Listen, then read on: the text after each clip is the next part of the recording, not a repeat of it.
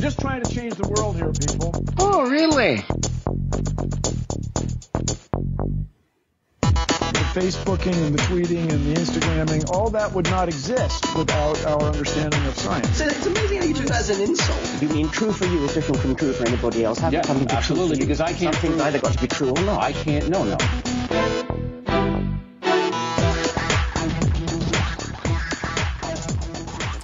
Good evening, citizens of Netlandia, and welcome back to ORLY-Radio. This is now going to be show 146, since we've actually changed a date line and everything, so I think that's more appropriate, and the topics are, well, slightly different. We're going to actually be talking about hopefully some nicer things, though a few bad things have crept up today, because it's 2017. And nothing matters. There you go. But at least the coffee machine's working, so that's good. Okay. Yeah. So, it is Friday. No, it's not Friday. It is Saturday. I need to change that. It is Saturday, February 25th, 2017, where we dismantle the current events for your edutainment through mostly rational conversations that make you go, oh, really? I'm your host, Andy Cowen, and we have Daniel Atherton and Amber Biesecker. We may have more people join us as life permits, but we'll see. We'll see how all that goes. I would like to thank our Patreon supporters for making all of this possible. That'd be Donald Davis, Melissa G., Henry, Daniel Duncan, and Dan Smith. And, of course, some of our listeners out there who have provided feedback, like the entire reason we're having a second show this weekend.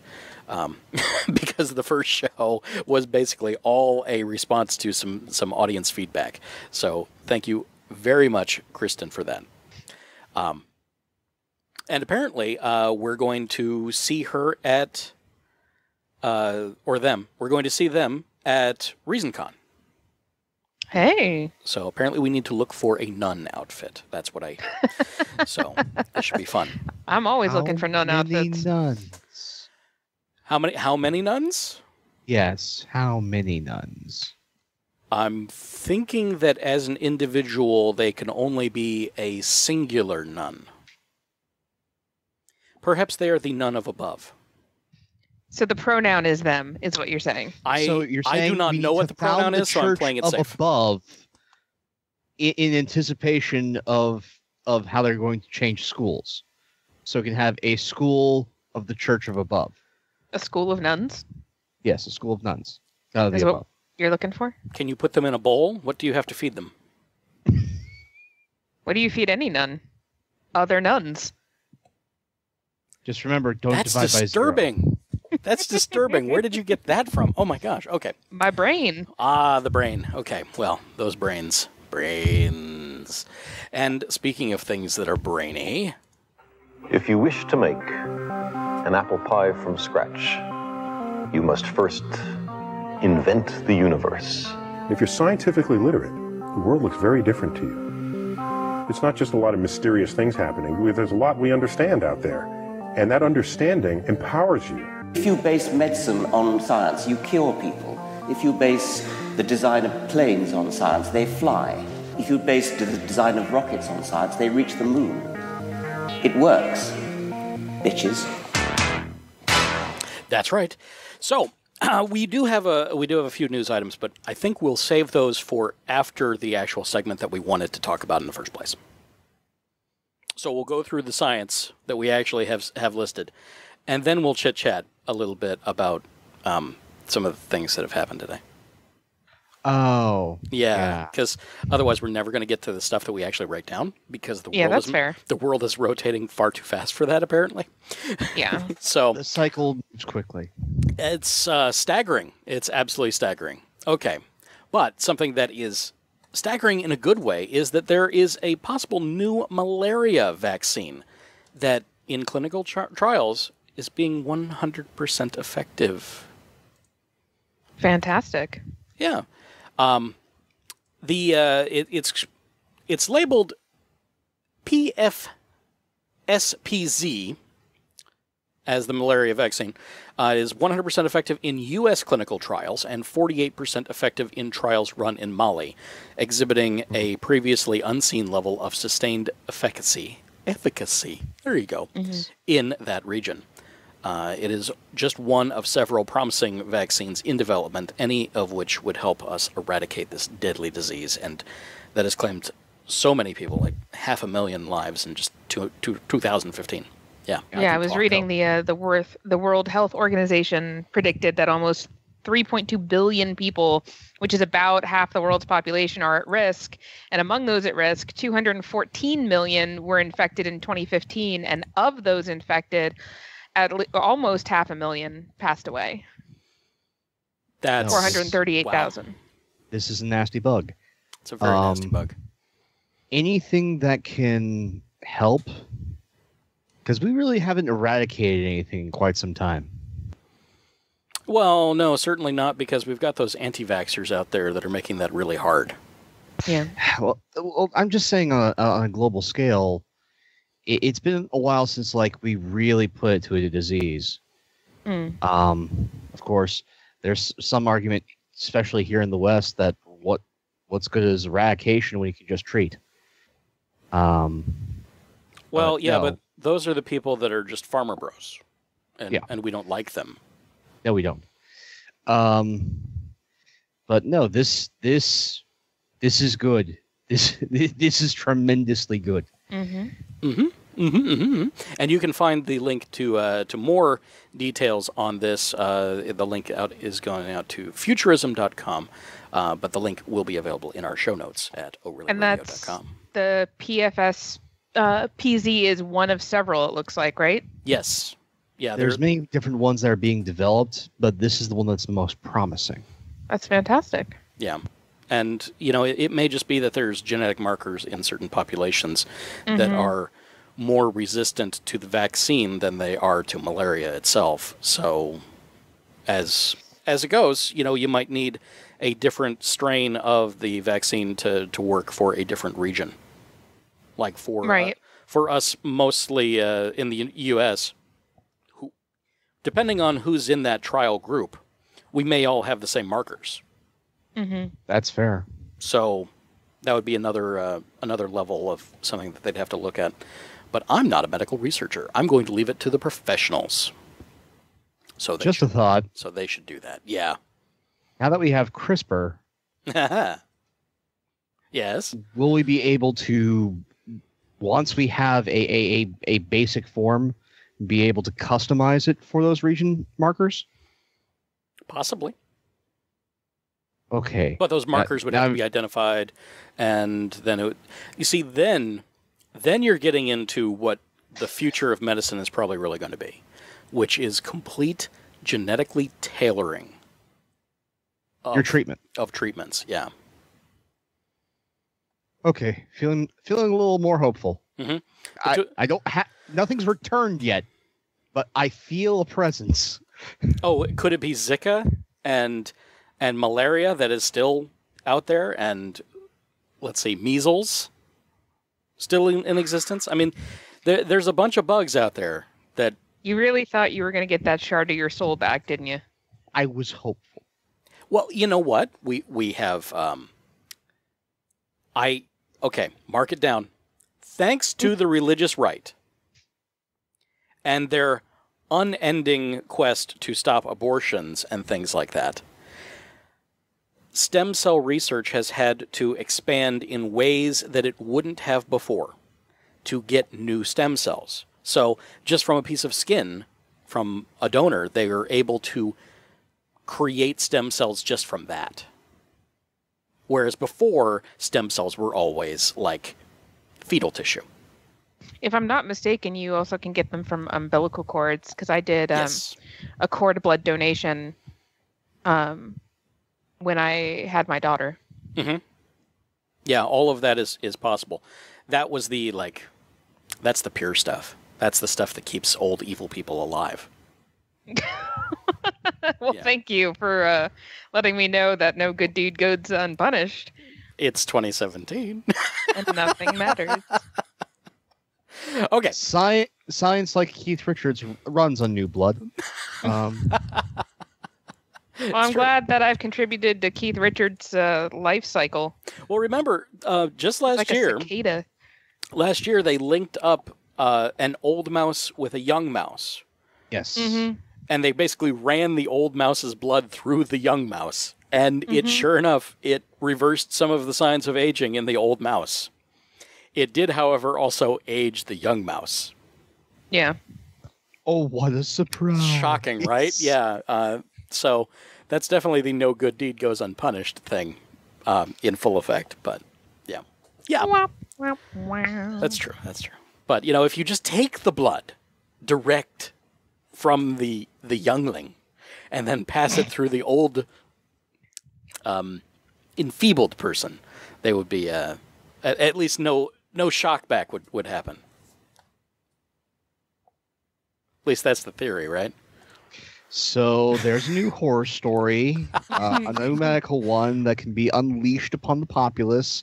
So let's get back to positive science news. New research removes a key barrier to large-scale manufacturing of low-cost, printable photo perovskite.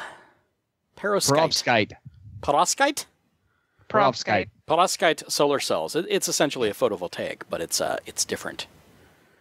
And this is an in-depth article filled with geekery. It's out on Tech Explorer, TECHXPLORE.com. It's very long and actually in fairly small print. But the Toronto team's computational studies beautifully explain the role of the newly developed electron-selective layer. I mean, do I really need to go further than that? Essentially, it's a completely new way of... They have to create a lower layer, and then they just, like, print on the circuitry? Yeah, I think this caption actually explains it pretty well. The new perovskite solar cells have achieved an efficiency of 20.1% and can be manufactured at low temperatures, which reduces the cost and expands the number of possible applications. Ooh. Yeah, it's definitely more detailed than that. For comparison, the current photovoltaics require a crystalline silicon, and they have to be baked at 1,000 degrees Celsius. That's toasty. Yeah. These, when they're being cured, the process always stays below 150 degrees Celsius. Okay. Yeah. And as far as the efficiency rating of 20.1%, comparatively, the current silicon solar cells reach 26.3%. Not that much higher. So these not are too much of a drop off. These have a bit of a drop off, but they're much easier to make. They're less resource intensive to make. So we could start. This is the beginning of having more affordable solar cells on consumer products. Yeah. They're actually nanoparticles. So nanoparticles are coated with a layer of chlorine atoms, which helps them bind to the perovskite. Perovskite. I cannot say that word at all. On top. Okay. So that's the underlying area. So there's nanoparticles, chlorine atoms, and then the stuff. To answer Mama Van here, there's no need to can or flash freeze when you can just eat it straight from the baby. For context, for those that are listening at home, as opposed to actually watching the live stream, which of course you should be, Mama Van in the chat room says, so we should save the baby's blood before we eat it. Yeah. Okay. But adding the context didn't really make it better. It didn't, but I just wanted to add it, for completion. Entirely separate thought going back to the solar cells. Just looking at where we are now, headphones, just commercial headphones. Okay. Think about, having a solar cell on your headphones. They're outside. Oh, you mean on the band going over, as opposed to like those ear pods that are just going to fall out. Okay. But no, like plenty of college kids have well, you have the earbuds, but plenty of them also have ones like these, because fully enclose the ears. That's one of the things that a lot of people just need. Yeah. Much more comfortable, but being able to put a solar cell there, and have a means from that to then charge your electronic device that your headphones are plugged into. At the very least, it would keep the headphones charged. You know, because if you have a Bluetooth wireless, headset. Yeah, you could do that too. Then just have that powered, and you don't have to worry about it. Just as long as you're wearing it and outside, or even just in light conditions. Because the desktop calculators for the longest time that have that little solar cell in them, even that just off, regular room lighting is enough to power it. So that could be the same kind of thing. So it could be the same thing for keyboards. Yeah. Any wireless electronic like that, as long as it's in a mouse in light. Yeah. Well, mice maybe not. I think with mice we need induction charging. So you'd have the charging pad that's itself that is collecting power and radiating it back up. The other thing would be being able to capture the heat of your hand and using that to power the device. Now that's an idea. And there was that girl that won that science competition by creating, basically it was a hollow device that it was just two different bimetals that reacted with the difference in heat. So the inside was one metal, and the outside was another. And as you held it, the heat from your hand created the charge, and it powered the light. Nice. Yeah, she won a prize, and she's awesome. And she was like 12. Young minds tackle old problems in new ways. Yeah, just brilliant. It's like, just hold the thing and it's on. Hi, Sneaky Ninja Nurse. Sneaky Ninja Nurse, welcome back. Yeah, surprise show. We determined at the end that we had too many things to talk about, so we're back. So hopefully with less negative things and more positive things. So let's see, where were we? Oh yes, okay. So that was India. That was the research there. India just set a new world record for satellite launches in a single day. Now, not just from a single day, but from a single rocket. Oh. Is that 104 satellites in 18 minutes? Is that what that says? Yes, 104 satellites in 18 minutes. So microsatellites? Well, yeah. So while traveling at 17,000 miles per hour, India's PSLV rocket released 104 satellites in an interval of just a few seconds, breaking a single-day satellite launch record set by Russia in 2014. Take that, Russians. That's right, and Americans. India is quickly proving itself to be a cost-effective alternative to the U.S. and Europe for satellite launches, but this increase in launches could lead to more space debris, which it clearly does lead to more space debris. Yeah. Now, if these are the microsatellites, they don't have a long life anyway, and their orbits will decay. If they are slightly larger, and they're like right at that sweet spot, depending on where they're released, then yeah, they're going to be up there for decades. Before their orbits finally decay enough that they'll just plunge. Some of the orbits don't decay. At least, some of them actually increase. Like how the moon is actually garbage up there. The moon is escaping our pole by a couple centimeters every year. It's obviously very slow, but yeah. So there is that possibility. If you're in that sweet spot, you're going to just fall forever in that nice circular orbit and no problems. Of course, it's not going to be circular. It's going to be elliptical because even the Earth is elliptical. So anyway, moving on. So, but it's either going to fall out or fall in. The likelihood is that they fall in for a retrograde. Yeah. The biggest fear right now is called the cascade. This is where one object collides with another object, creating many more smaller objects, which then those objects, out of control, hit more objects, and then you have a logarithmic progression. Well, no, or exponential progression Eventually. of debris,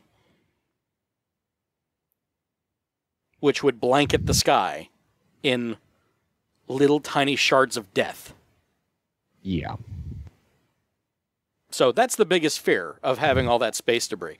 Japan is working on solutions to that. Hopefully that's something that that Musk thinks that he needs to work on too after he's done drilling holes. Yeah. Again, the magnetic netting to just capture this stuff and then bring it down. Yeah. But the thing is, you'd have to shoot something up there to do that, with the possibility of creating more space debris. So, yeah, we have a problem with trash as a species and a planet. We need essentially a vessel that can get up there, troll, return. Yeah. Just burn itself up with all the trash in it, that kind of thing. Yeah. Yeah, that's kind of what we need, but that's the...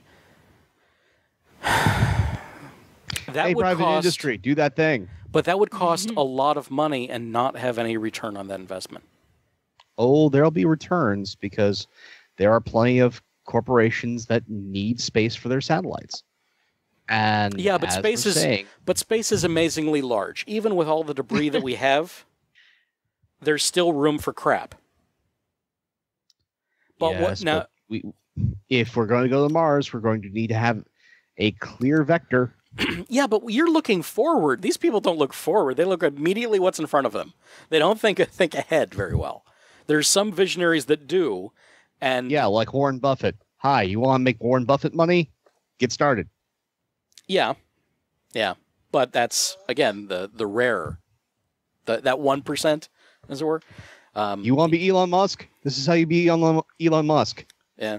Now, okay. Here's a way to make money off this, because that's the problem. You have to make it worth their while. It's got to be worth the investment.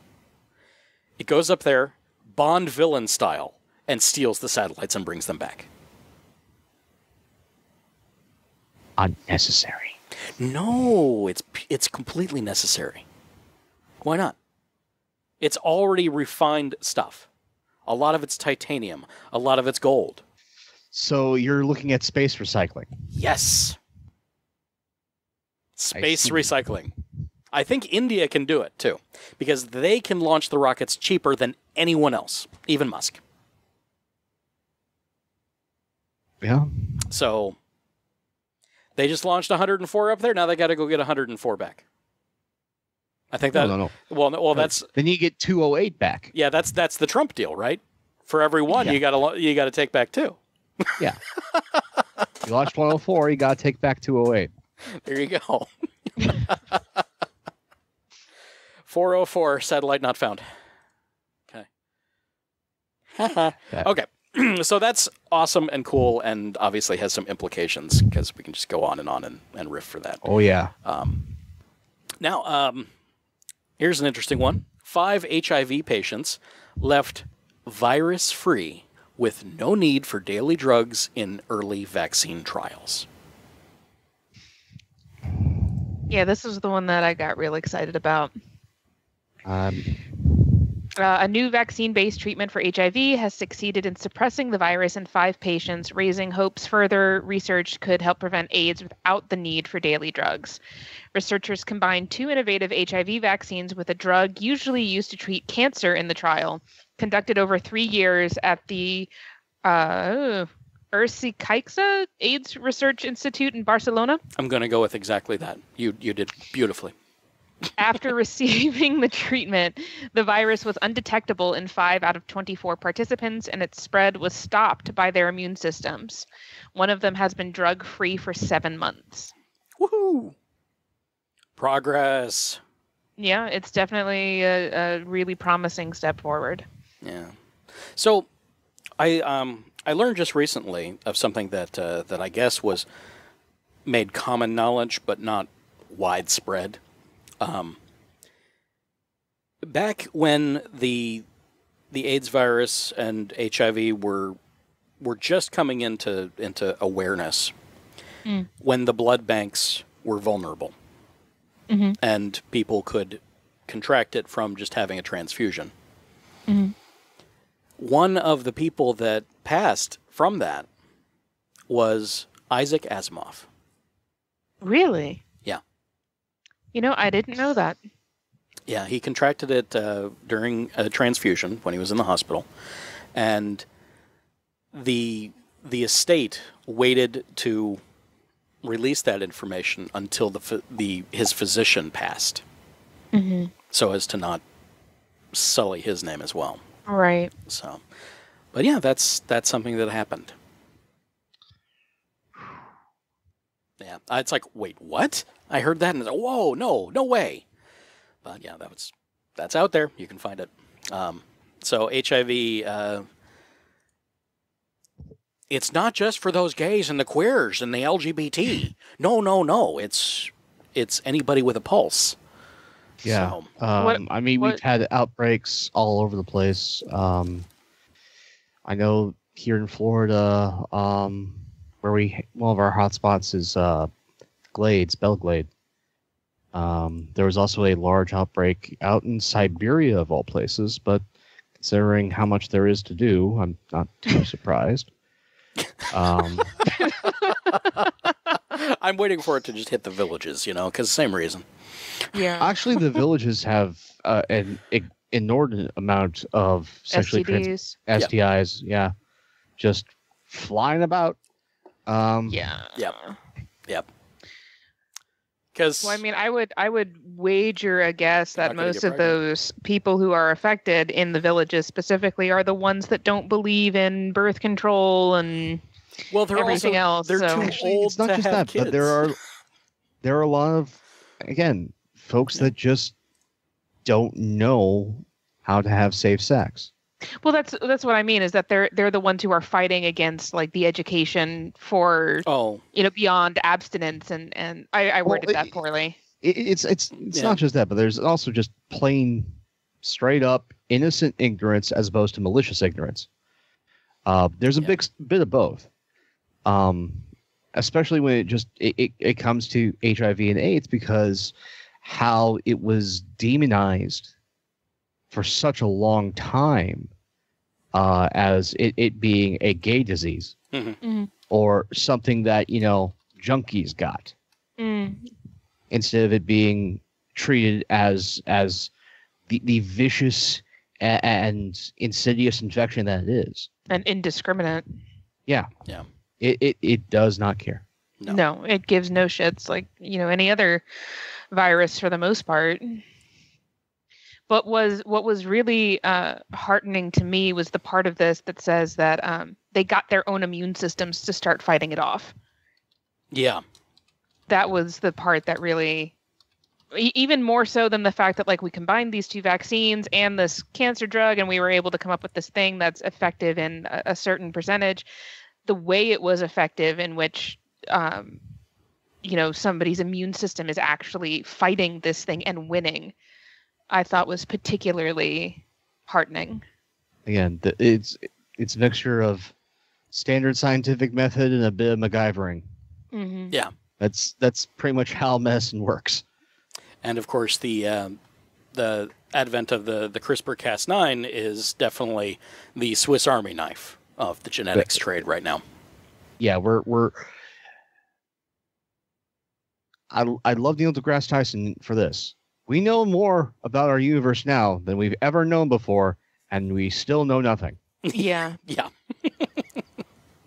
So true. So true. Well, I mean, even when you think of, and this is slightly tangential, but even when you think of the fact that we don't know jack about our own oceans, yeah, and lately the discoveries that have been coming from oceanographers and marine biologists as to new species that they're finding, I'm sure we're going to see a lot of innovation from that too, even health-wise.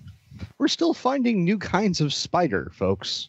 There are species that are being found. We're also losing species left and right. There are things that we have lost a long time ago that we didn't realize were on our little blue ball. Now, there's a couple problems there, of course, is that, yes, new species are emergent all the time, but by all the time, we're talking eras, like geological eras. You know, it takes a really long time for nature to do its thing. However, humanity in the last 100 years has changed the world in ways that nature isn't used to. Yeah, So- I mean, even just having your cats live outside is having a devastating ecological effect on the bird population. Yeah. Absolutely terrifying numbers there with the eradication of bird species from having your cats live outside. People releasing their pet pythons on the glades. Yeah. And when you eradicate a species, when a species goes extinct, even if you find one that's comparable, the ecological damage that you're doing isn't necessarily going to be nullified by the fact that there's another one, because they may serve completely different functions within their ecosystem. Like Darwin's finches, you know, there's a lot of different ones, and they all fill a niche within their tiny little microcosms. So, yeah.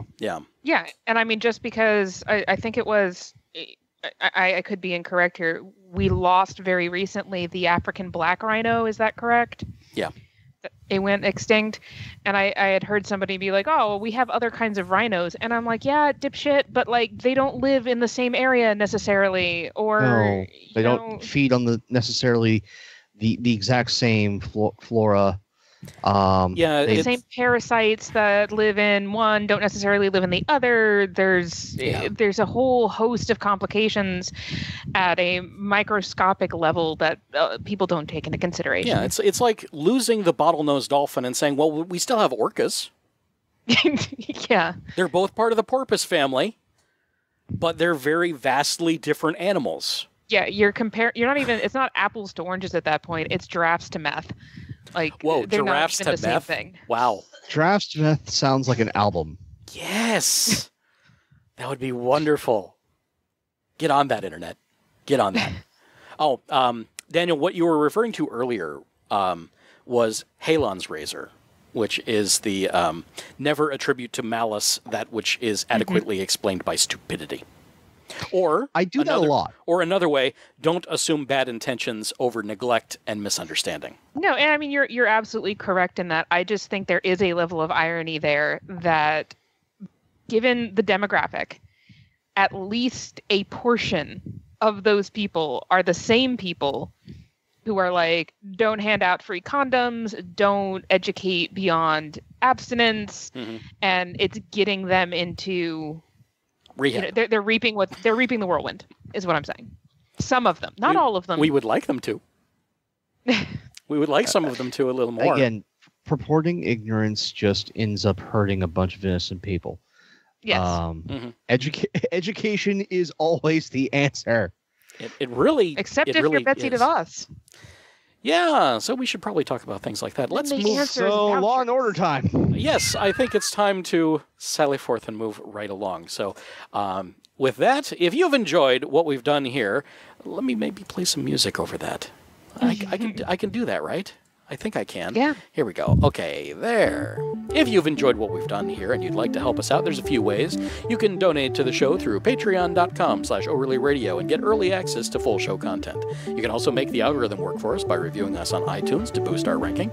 How about use your words? Tell somebody about us. That always helps. And of course, engage with us directly. Send us a message on the social medias or the electronic mails at ORLYRadiopodcast@gmail.com. Or if you're the more talkative sort, we have a phone number, 470-222-ORLY. That's 6759.